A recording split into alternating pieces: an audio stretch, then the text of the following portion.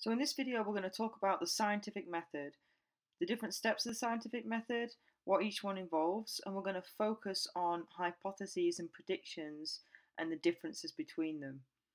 Now, it's really important that we follow the scientific method and do rigorous scientific experiments, because if we don't, then we end up drawing conclusions that aren't correct. And in science, we take our findings and we go and do things with them. And so bad conclusions can have pretty catastrophic consequences. So let's go over the steps of the scientific method. The first thing is that we need to make an observation, something that we've observed and we've got questions about.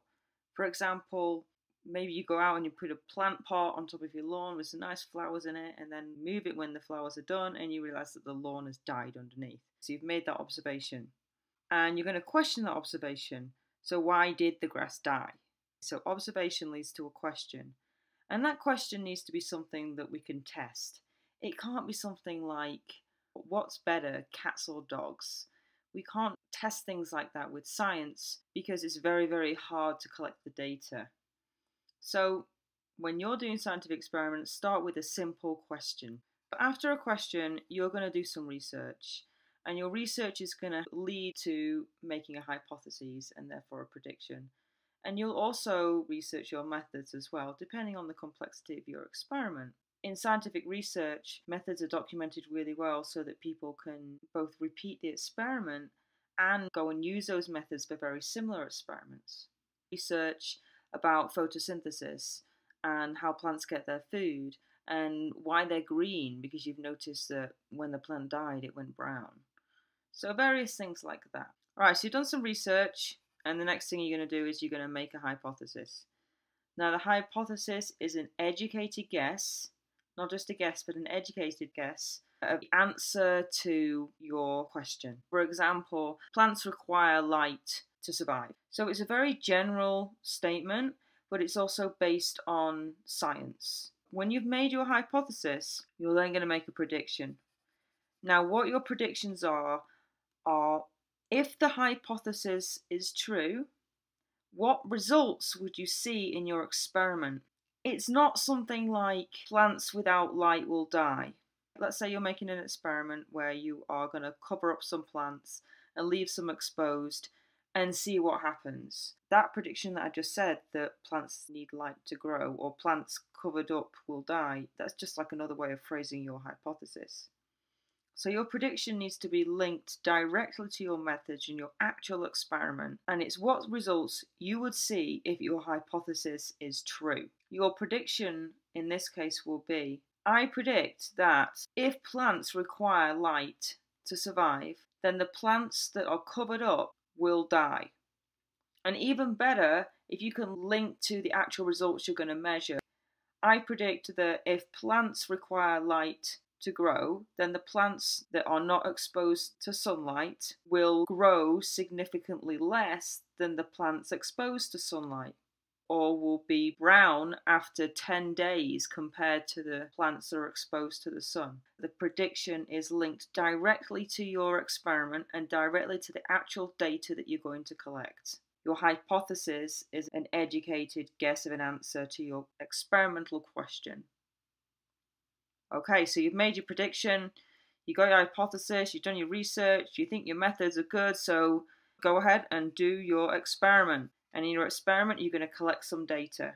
It's very, very important that you only test one variable at a time. It might seem like a great idea at first. Maybe you want to look at the impact of light and fertilizer on plant growth. It's actually a terrible idea to do that, because let's say that in your experiment, you're going to test light and fertilizer, and so you cover up half of your plants with black cardboard so they can't get any light, and you don't give them any fertilizer.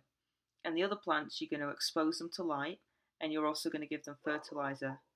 And let's say the plants exposed to light and given fertilizer grow more. Well, how do you know whether it was the light or the fertilizer? You don't. So you have to test only one variable at a time. That's one of the most important things in scientific experiments. Now at this point, you might find out that you actually need to modify your methods. And that's fine.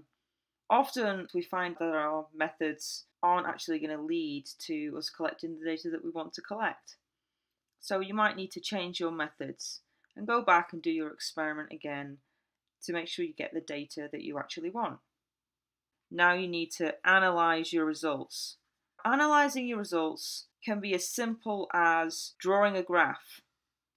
Maybe you're going to draw a graph of some kind of measure of growth, so maybe height in the dark or in the light. And so the graph might look something like this. And this would be maybe average height of your 10 plants. You might find out the difference. All right, so let's say you've analysed your results and you've got what you think is the answer.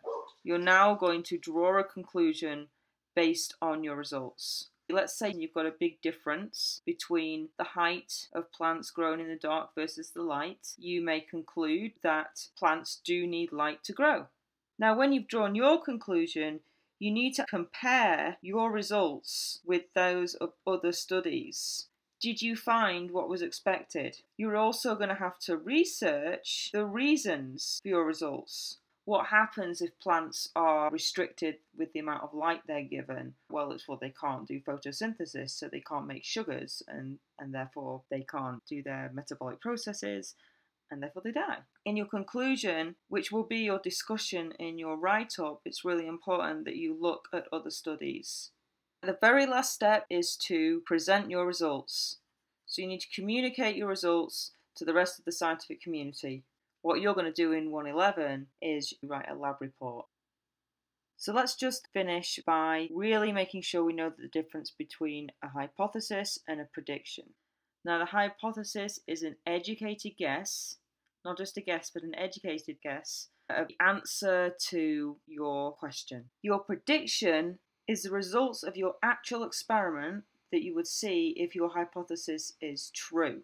And your prediction is based on your actual experiment and your methods. It's linked to your methods. So let's say your experiment is to get 20 dogs and feed them randomly a bowl of kibble, either chicken or beef, and you're going to record the amount of time that it takes the dog to finish, because you're assuming if the dog eats the food fastest, then it means it likes it more. So your prediction would be it takes dogs less time to finish 10 grams of chicken flavoured kibble than 10 grams of beef flavoured kibble. So your prediction is directly linked to the results of your experiment and the results that you would see if your hypothesis is true. Now, what's the difference between the results and the conclusion, or what's going to be the discussion in your lab report? Well, the results are the data that you collected and any analyses that you did of that data. So this is going to include what we call the raw data. That's just the results straight from the experiment. Means, so averages. What was the average time taken for the dogs to finish their chicken flavoured kibble versus the beef flavoured kibble? And then it's also a visual representation of your results, and it's great if you can present your results visually. So graphs and tables. So your results section contains the raw data, any summaries or visual representations of your data. Your discussion section is what do you think the results actually mean? So, for example, we saw that on average, dogs took significantly less time to eat chicken flavoured kibble than beef flavoured kibble. Therefore, we conclude that dogs prefer chicken flavoured kibble over beef. Maybe you didn't say any difference, and so you're going to conclude that dogs don't have a preference for flavour of kibble. Maybe the results are inconclusive. Maybe there's a suggestion, but you need more experimentation to find out the actual answer. So you're going to state whether your results support or do not support your hypothesis. We say we accept or reject our hypothesis. We don't talk about proving or disproving. The correct terminology is accept or not accepting or rejecting the hypothesis. And it's totally, completely fine to reject your hypothesis. It's exactly the same as accepting it. You found an answer to a question. It just turns out that the answer is different from what you originally thought it was. So never go back and change your predictions or your hypotheses based on your conclusions and your results, because it's not about being right or wrong, it's about finding an answer. And you're testing this experimental question because you didn't know the answer in the first place. So never worry about your experiment being wrong because you didn't prove your hypothesis. State whether your findings are supported by other studies. Maybe Murray et al. Found that dogs actually prefer beef flavoured kibble to chicken flavoured kibble. And you might want to talk about, well, why do you think you got any differences in your results?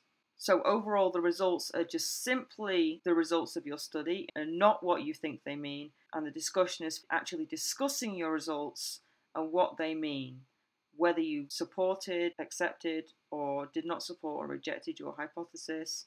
Did you predict correctly? Did you predict incorrectly? Either is fine. And then how does your study fit in with the general scientific literature?